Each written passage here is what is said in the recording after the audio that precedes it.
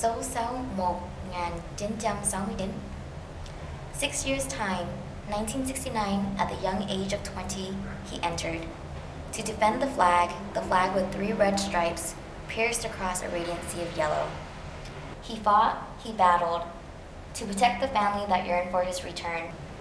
6 years' time, 1975, he was captured, imprisoned, re-educated, to challenge the unwavering loyalty of his country. 6 years' time, 1981, he was released, freed, yet unfree, to go back to what was once home, to only see that home destroyed. To find his wife gone, only to reunite with his daughter and his mother, who waited nearby day after day, with no guarantee if it was death or life that would greet them next.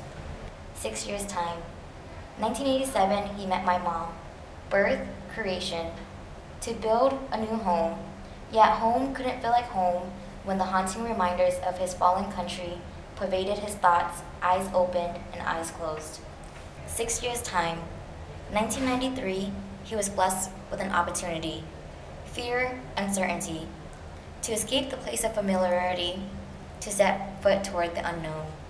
6 years' time, 6 years' time, 6 years' time, 6 years' time. 2017, he still hasn't forgotten to wear the ring that reminds him of resilience, migration. Though his painful memories live like it was yesterday, he is graced with peace, knowing his sacrifice will forever be ingrained in his children. I can still feel the joy and hope I had when I picked this passport at the U.S. Embassy in Nepal. The passport which was finally stamped with the United States visa after going through 2 years of rigorous immigration process and also an expensive DNA test. During my interview process, I vividly recall the white man behind the window at the embassy saying I didn't have enough evidence to prove that my father was my biological father because we didn't have any pictures together. How would we though? He had left me when I was 9 months old and I hadn't seen him for almost 17 years. When my father immigrated to the States, he overstayed his visa and remained undocumented for 15 years. And why wouldn't he? He had 2 children to feed back home, a sick mother to take care of, and a retired father to look after. The interviewer required me to send blood sample to the United States for testing. Finally, when the DNA matched, I was granted visa to see my father. I was excited, but also nervous because I didn't know my father anymore. He didn't get the privilege to watch his 9-month-old daughter grow into a teenager, almost an adult. When I first arrived at the Salt Lake International Airport with this passport, I saw my father waiting outside to receive me. I looked at my passport and said to myself, here I am, finally. And my father's first sentence was, "You're not little anymore." The passport for me is a reminder that it took me 17 years and my father to reunite together as a family. It also is a symbol of my father's strength.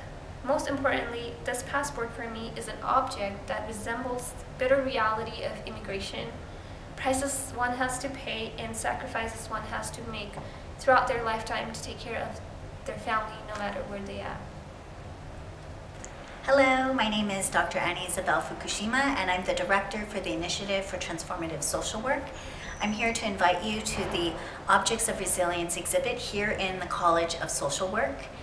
In the College of Social Work, we have an exhibit of photos and their stories and the photos of objects. We were deeply inspired by Sarah Med, who talks about how objects orient us in a certain way towards something. And so we wanted to know what direction we were being oriented towards regarding the objects that tell a story of migration. So we invite you to visit our display here in the College of Social Work.